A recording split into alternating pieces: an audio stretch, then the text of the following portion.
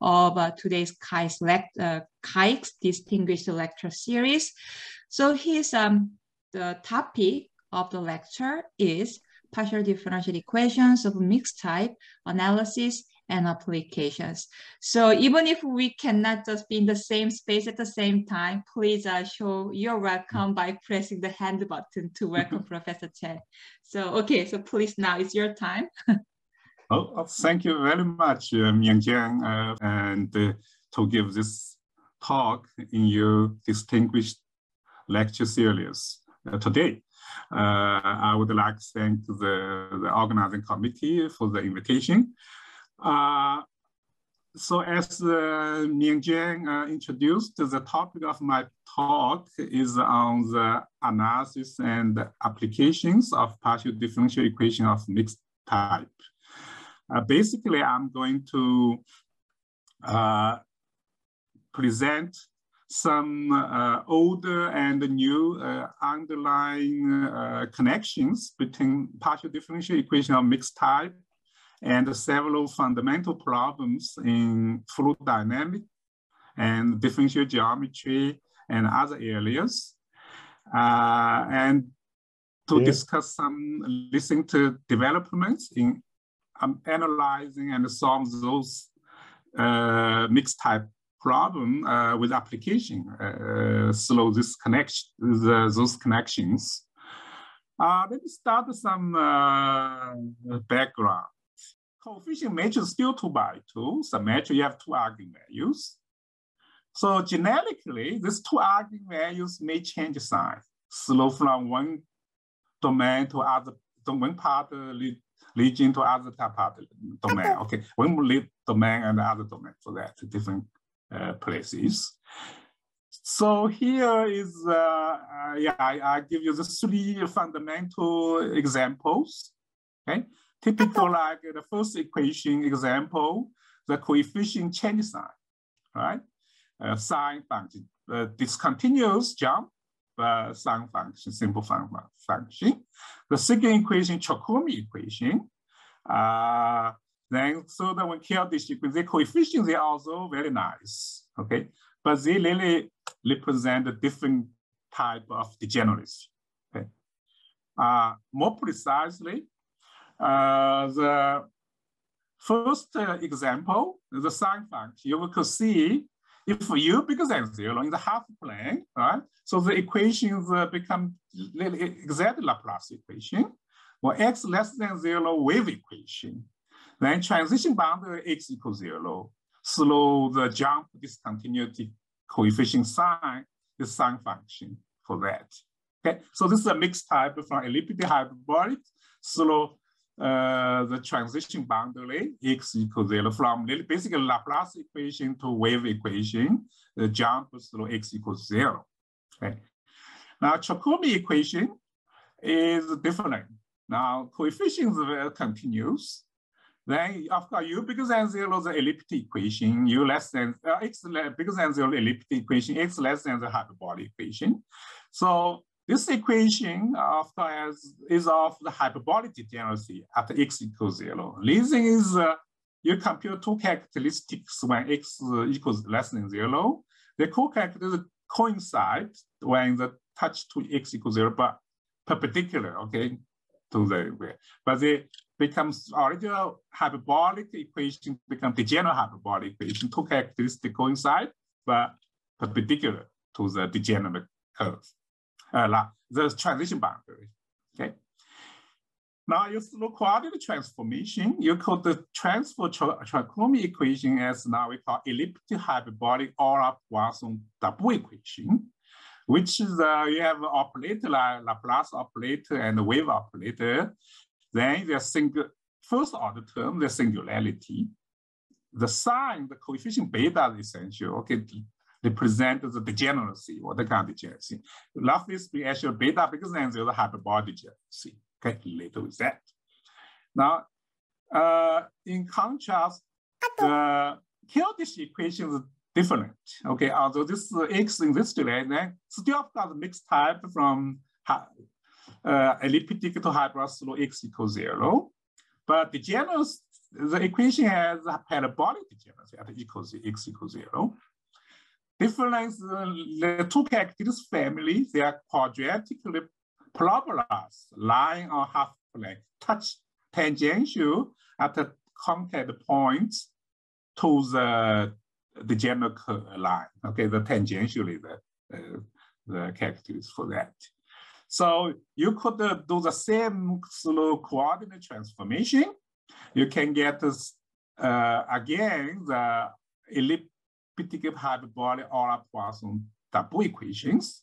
Difference between Kaix Jacobi equation beta sign change. Beta from 1/3 now changing minus 1/4.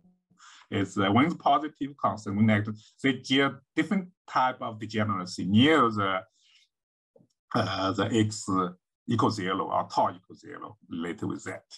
Okay. Now for those kind of PDE,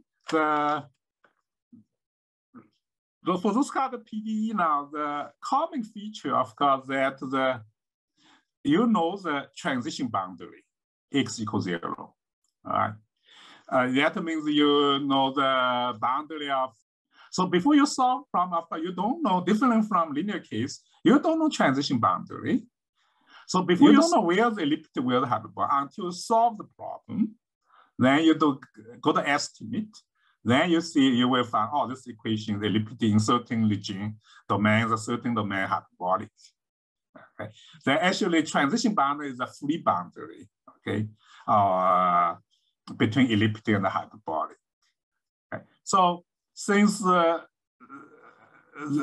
this is the complication, the many very powerful and useful the methods approach in the theory of partial differential equation, linear partial differential equation, they are no longer applicable to those PDEs. Okay, so the require really new ideas and techniques and approach, new mathematics. Okay, so deserve our special attention.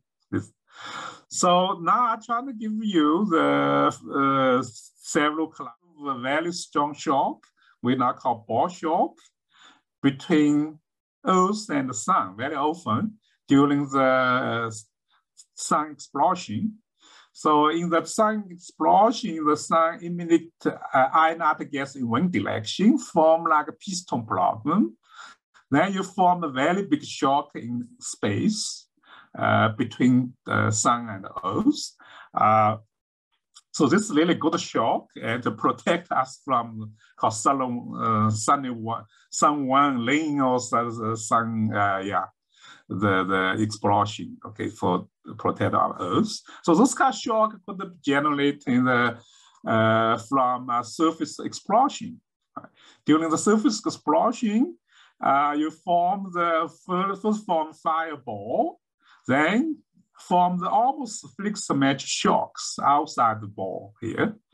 Okay, propagate to go this direction. Okay, so of course, cross shock, the density, velocity, and temperature express the jump. So the shock really could mention one surface basically for that. So those kind of shock also can be generated by supersonic aircraft. So I took the example, this is from F-18, this is now more recent, F-38 actually, T-38, yeah. So this is a new one, the actual experimental NASA March 5 in 99, yeah. So this is here the two supersonic jets, right? They try to experiment, trying to really want to understand the interaction of waves. As you can see now, this is amazingly experiments. Okay, I would point the two pilots, both are female pilots. Okay, they did this experiments very successfully, but very high challenging experiments. But you will find now this is the shock formed in front of supersonic jets. Then depend geometry of jets, you generate the other shocks from from other places. Okay, so you can see when if the speed becomes faster, the shock wave becomes strong and strong. So more close look now is this is a shock wave generated by the sharp nose supersonic model in wind tunnel. You can close look. Here you will find this is a two-dimensional model. Then you will find in the front the shocks formed. Then the shock formed is corner from this wing. Here you have strong shocks. Okay, so the other place there's shocks for that.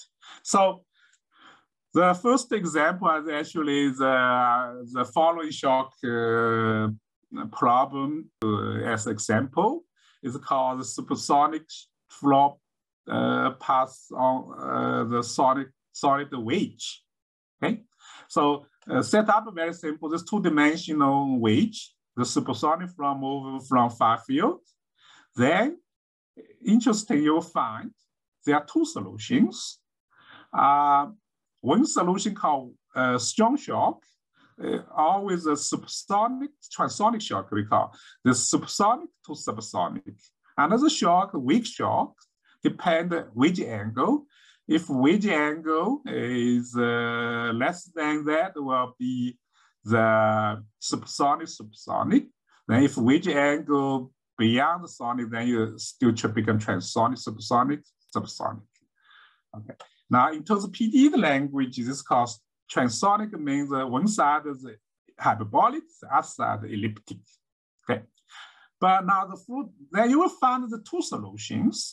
You give a PDE fluid dynamic PD, I will explain later on. Then you solve the problem, then satisfy the entropy condition called seeking loss thermodynamics. Then you find two solutions. So it's a surprise, it's a so simple problem. You get two solutions very naturally. You cannot exclude one of us. Okay, so this is related with now somehow related with the non-uniqueness issue, right? If the question whether both of shock are admissible, if admissible, how could we understand non-uniqueness issue? Then if we're not, then how could we exclude one from the others? So this is called attention from the early days by the Plankton. So he examined many experimental results.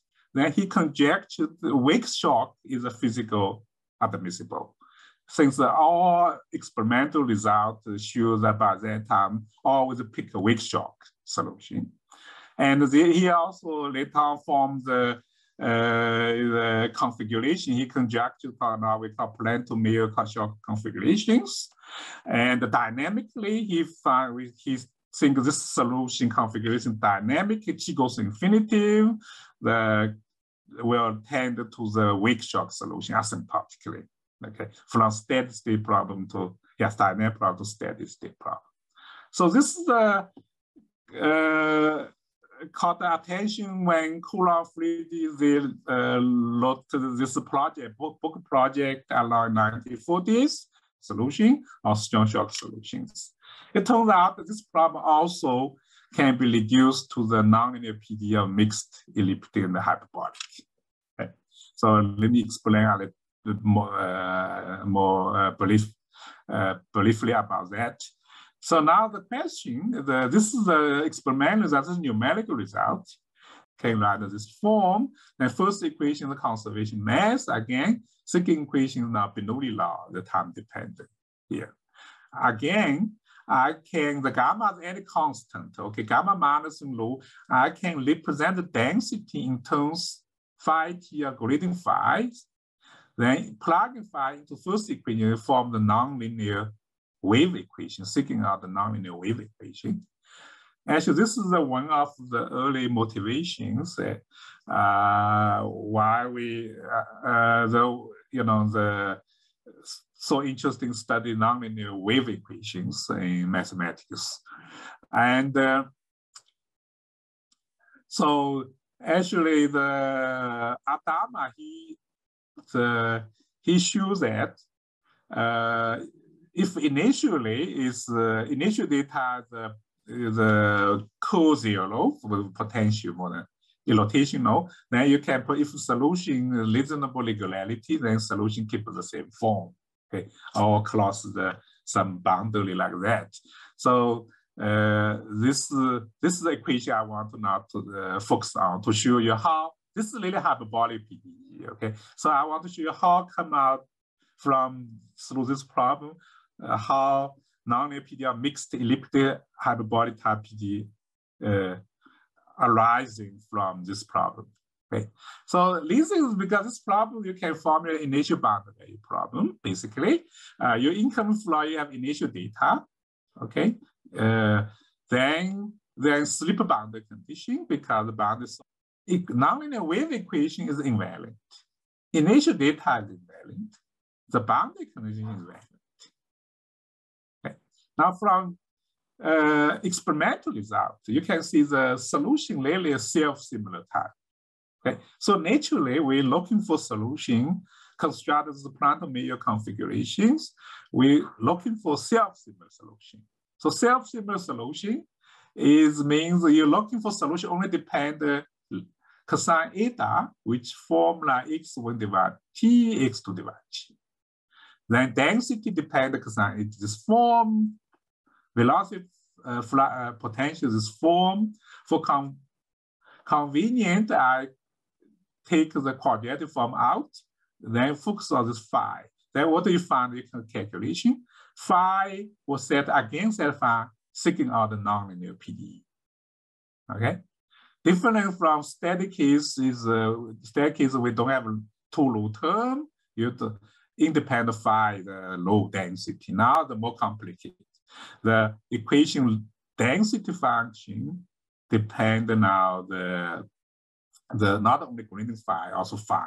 You can represent this form. Okay. So this is a really nonlinear equation, a mixed elliptic and hyperbolic. Again, when this equation is elliptic when gradient phi less than c star, before the constant static is now depend phi. Then otherwise the hyperbolic is straight hyperbolic. You give a surface, then we can define of course first fundamental form called metric.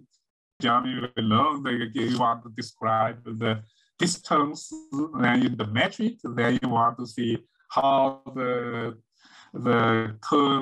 surface twist or what kind of motion then related to the curvature. In the large enough, then this can be done. Okay, so this roughly is Nash's theorem.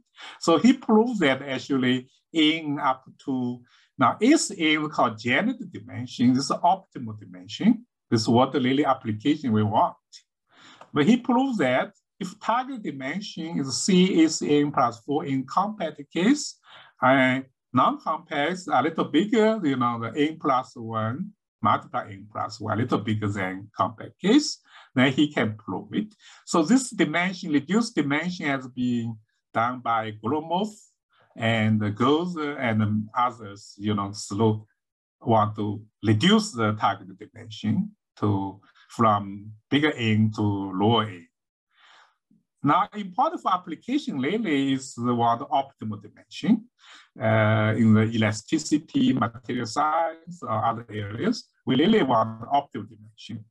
And also, what about rigidity of the asymmetric embedding? Means the asymmetric embedding sequence still limits to asymmetric embedding. Then another lowest target dimension. Other complication is the regularity issue. The optimal assigned regularity, the last coefficient. This specific example I show you that like a space like compressed vortex sheets with coefficient quite rough. Okay, the question how to do transport equation with stationary points of mixed type, special elliptic hyperbolic type, and further development of new mathematics. So I would like to call your attention during this talk. Probably I should stop here now. Yeah. Thank you very much.